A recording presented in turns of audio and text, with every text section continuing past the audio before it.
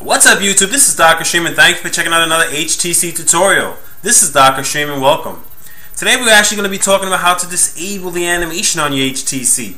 There have been a lot of questions about this one particular subject. I was one of those people asking that same particular question and didn't get really much of an answer as far as disabling. A couple of people told me to actually change the wallpaper, which I did, and it did not work. Okay. Another question I was thinking about, maybe I can go in and actually delete the animation wallpaper. But why would I want to do that? Anyway, let me turn on this device and actually show you how I disable mine. I have the Cookie Home tab on this device, okay? And let me show you the animation, actually what it looks like.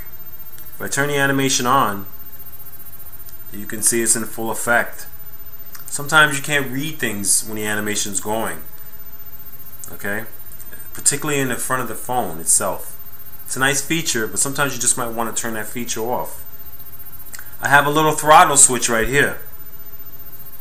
I just turn it off, and that's it. Okay? So if you don't have the throttle switch, you should have it on your device. If not, the Cookie Home tab will probably actually place that on it if you download it to your device. Okay? So I turn it on.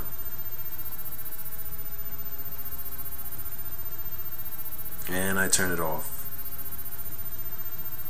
I keep a quick link with my quick link tabs here on my home device. So if I want to just access it, it's right here, and I just turn it on.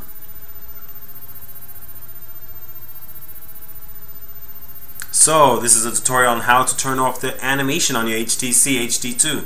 This is Dr. Stream, and thank you so much for watching. Bye bye.